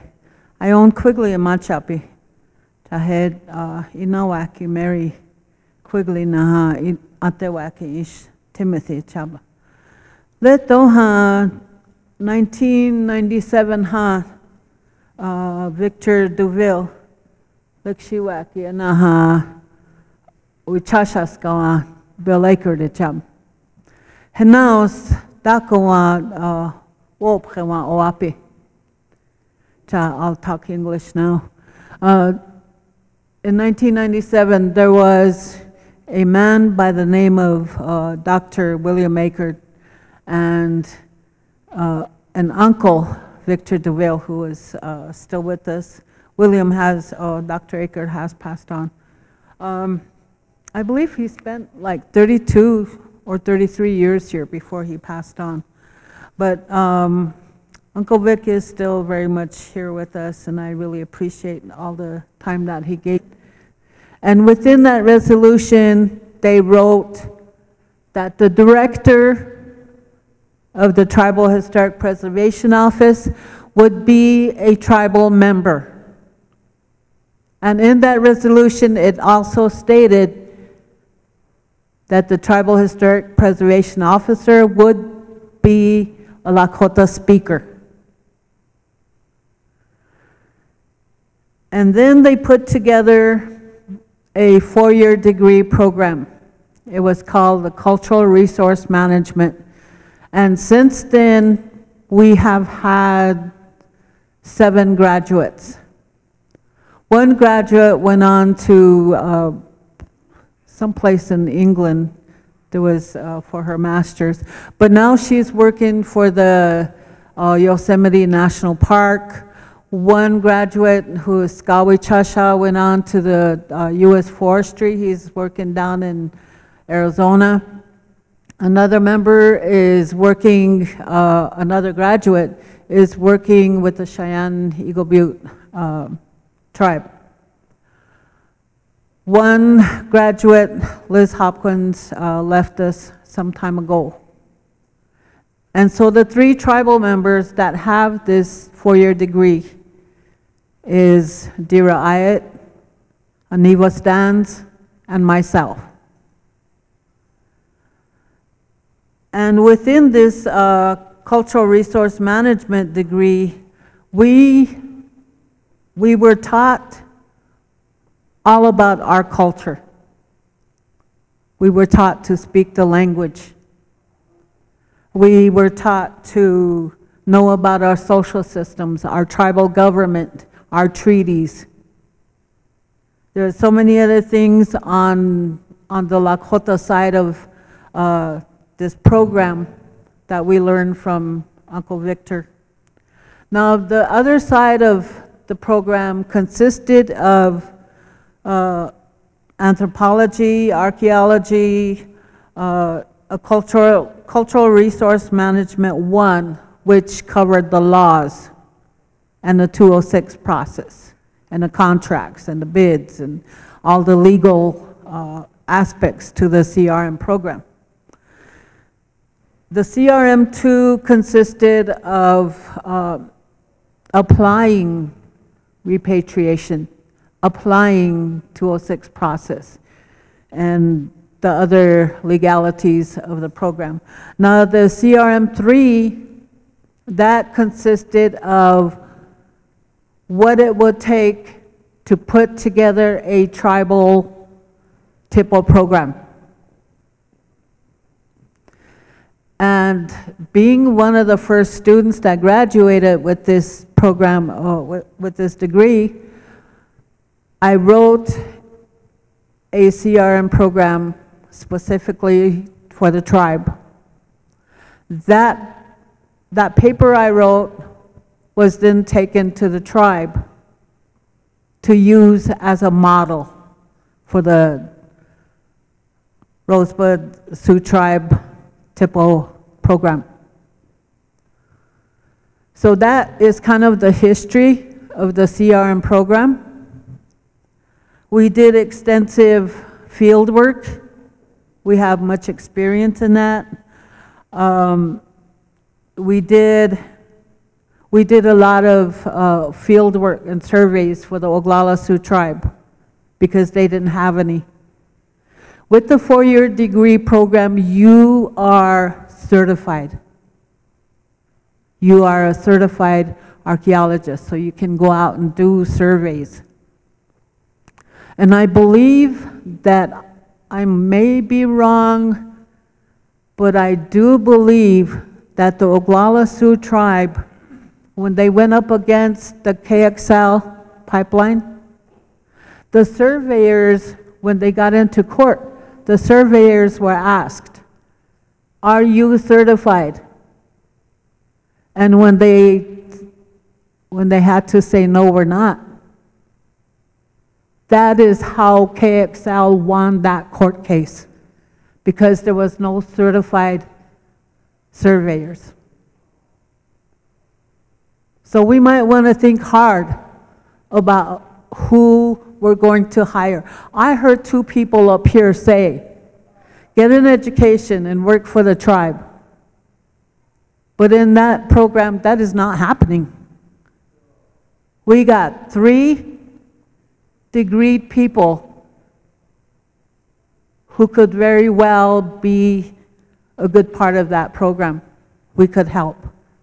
We have the knowledge. We have our own language. We have our own cultural knowledge.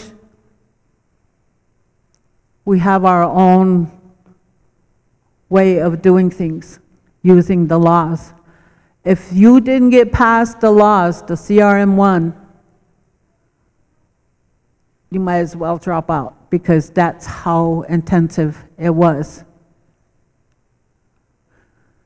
So after I got my degree, I started teaching. I started teaching some of these courses under Dr. Eckert. And then when I left and he made his journey, the program stopped. But we did get a couple more graduates that were ready to graduate at the time. So I'm giving you a little bit of that, a little bit of the history of the CRM program, letting you know that we have, that I know of, these 2 young ladies that could be an asset to the tribe. An asset. Think about that. Now the other thing, the other part of what I would like to say is that within this program, we had a course called ethics. Ethics. And within that ethics course, we had elders, Uncle Albert, Victor, others, come and talk to us about our thinking and our behaviors, because we are working with the ancestors. We had to behave accordingly. We had to walk our talk. And I'll give you an example. We were out to the Oglala country doing a survey, and we were at a site where there were numerous artifacts just laying around. So I was looking around, watching everybody survey, and then when I took a step to move away, I had a shot go through my right leg. And so when I looked down, there was like a thumb, my thumb here, about that big of a rock. And there was a certain color. And so I got down and I took the dirt away, I dug it out. It was a paleo axe head. A paleo axe head, and I was like, wow. Look at what I found. And Dr. Akert says, I wanted to find one. All these years I've been doing this, and she's standing on one. But it wasn't that I found it. It found me. It was shown to me. And some of you that I did some survey work with for the Corps of Engineers and the tribe out by the Missouri, you know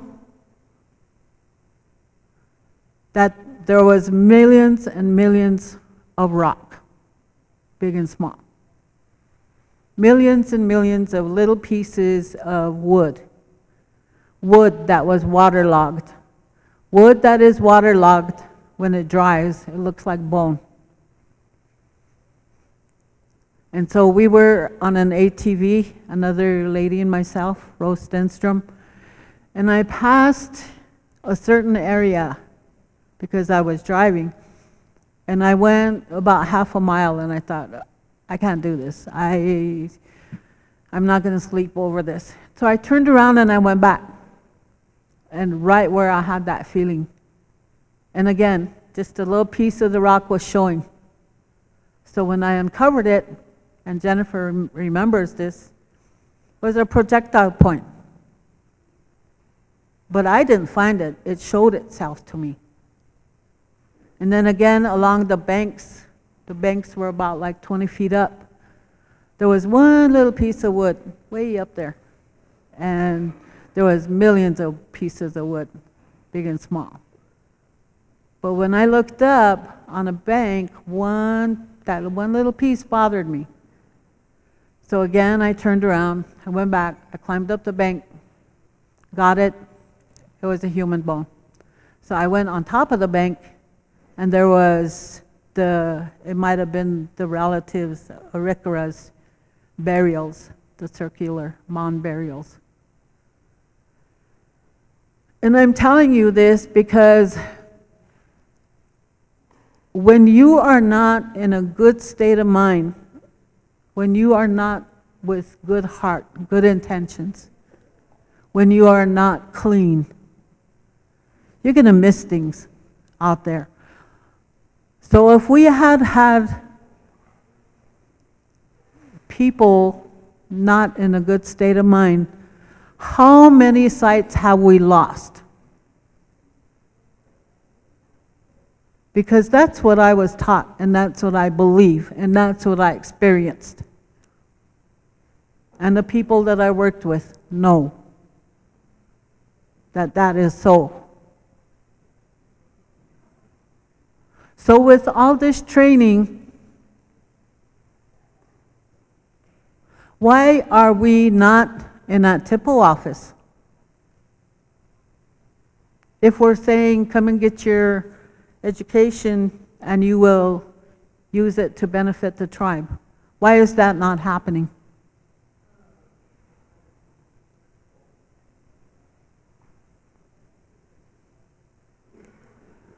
I think that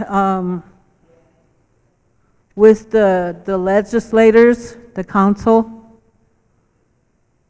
they really need to take a good look at their ordinances and their laws. If they haven't already, they should take a really good close look at the ordinances. And they will know that a council, maybe not them, but another council, made those ordinances, they made those laws, Woglakapi, so that their own people could thrive and flourish. So I give some encouragement to the council and to all of us that if we are going to live and if we are going to thrive as people, we need to do it the right way.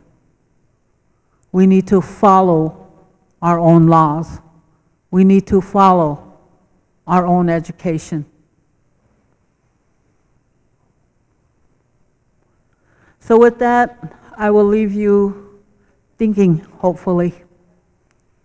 Pila Mayapi.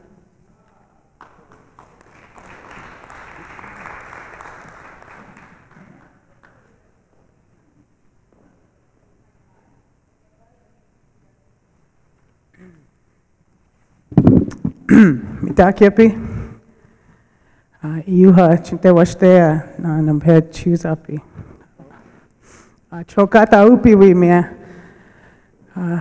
Wanbli ohitika tioshpae mata na matko luza ha hewatiksto.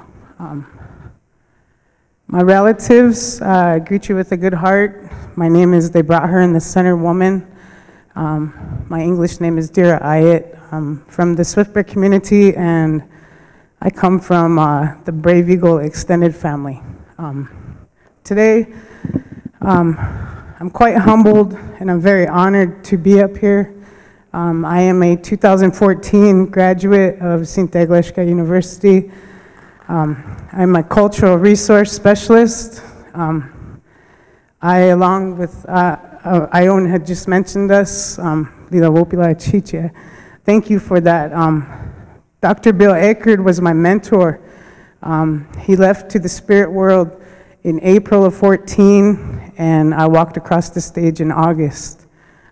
It was a tremendous loss for this university when he left, but the work and the drive that he put into his program, it's displayed very well all over the country, and I'm very proud to be one of his students. When I graduated, I was very stoked. The classes that were offered here at Tiazilkiyapi were really intense, and they were very immense as well.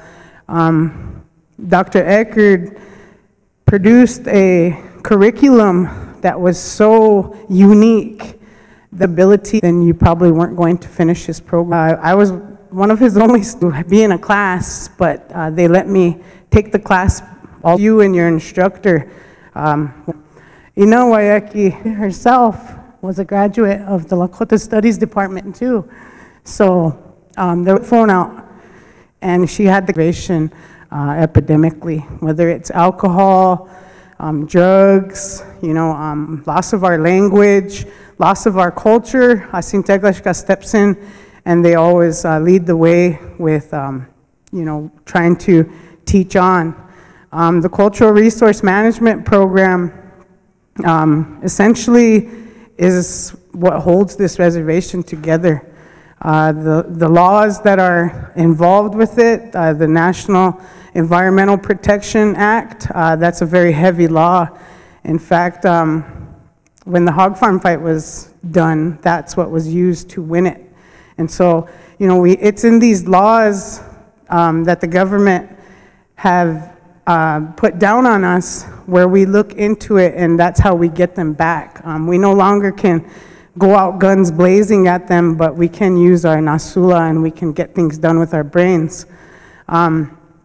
I really, really feel that our largest resource, which would be our forest, we need to take a better look at that. Historically, we're a strong people. Tiazilkiyapi, he picked this area in general because of the forest.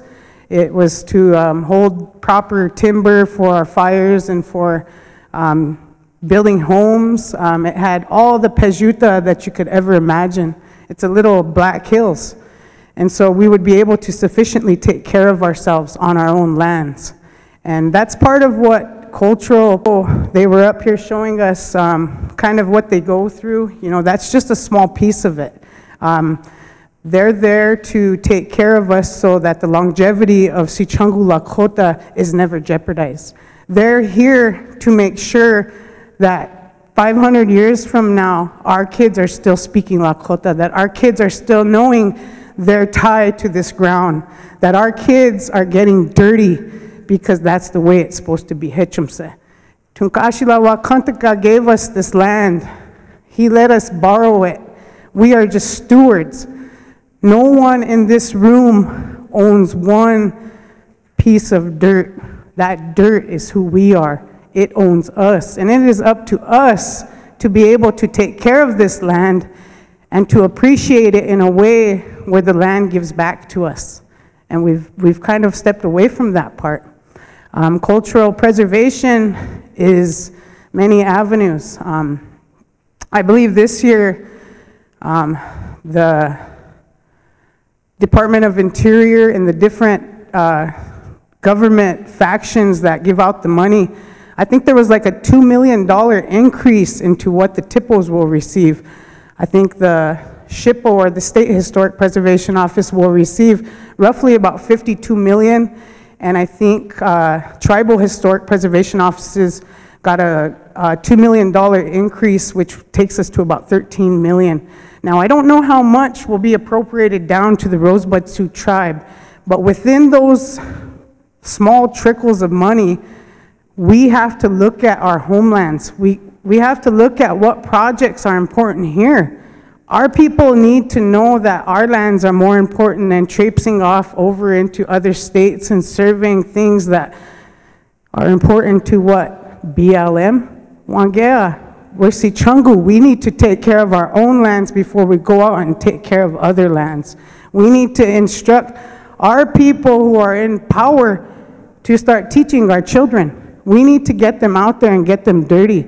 When it comes to our forests, when it comes to our lands, there's so many different properties that we could be teaching and instructing. There's zoology, which is the study of all of human life and animals. Then we have dendrology, which we really need to get into because that's the study of the woods. And our forest is becoming susceptible with climate change. There's a lot of Bldg that have recently awakened, and we don't know what they're gonna do to the woods. And so next, we have to get in and we need entomologists to come in because now our soils are getting contaminated and new bugs are coming to life. So now we need someone to get in here and educate us on these bugs so we can understand them. We just had a major bark beetle infestation and it almost took our forest. These are huge impacts that can jeopardize how far we go. We're always talking about 7 generations, but I'm pretty sure we're already into the 9th right now. And so, I guess those prayers for our land, maybe you can times them by 7, 7 generations times 7. That's 1,000 years that we need to pray for the future of our lands, because it's our land that we're going to have everything on. It's the land that we walk on, that we stand humbly on. We really need to think about the animals. There's so many different aspects that I could just keep going and going and going, but I can hear the Ikiciyuskinpi Tezi growling, so I better break. But I just want to say that I would encourage everyone, if they can, to to get into your culture, to learn your language, to learn about the land, and especially the laws, because it is these laws that we have to fight with. We have to take these laws, if we have to, all the way to Washington, D.C., and let's use our brains. He told everybody, we must put our minds together so that our children may live. And we have to. There's no reason, or there's no way that we have to use like jealousy. Those are all just human traits. We're spirits.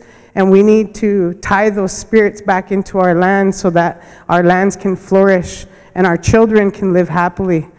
So with that said, I thank all of you guys for coming. And I hope that we get more people that are involved with our land. Thank you to the TIPO for coming. Thank you, Ione. And just enjoy your day. Wopila.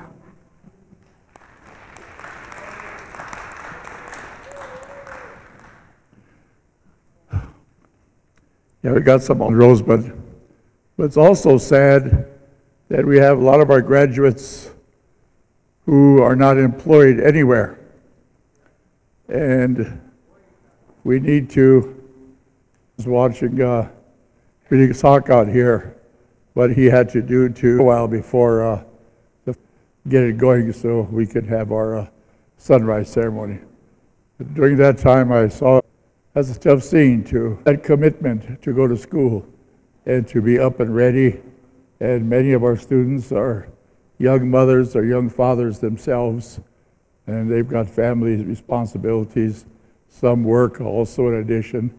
They're very proud of our students who come to St. Teglishka University and who hang in there and who graduated, like you heard two of them talk here. So any vendors out there, it'd be good to look towards our graduates to put them to work to help us, but we also need assistance ourselves, and our hope is that we can expand into these areas and we can get our cultural resource program back again, and we have the people to resurrect that, along with many other programs that we're going to be talking about and are talking about. In the meantime, we have students getting ready to eat in the other room, so we'll ask Leonard Crowdog to give him a spiritual plate to say a prayer for our meal, but we'll continue. We'll eat after our students do, so there's still time to for somebody to come up here and say something after Leonard prays. Thank you.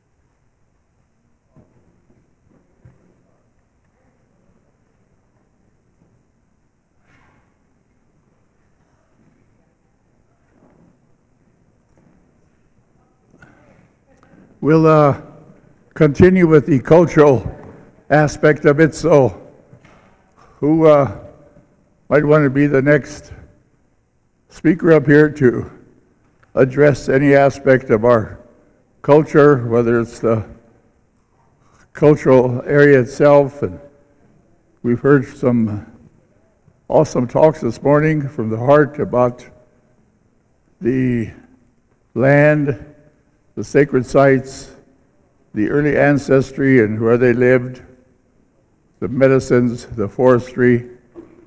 We have other areas about the language, the treaty, the history.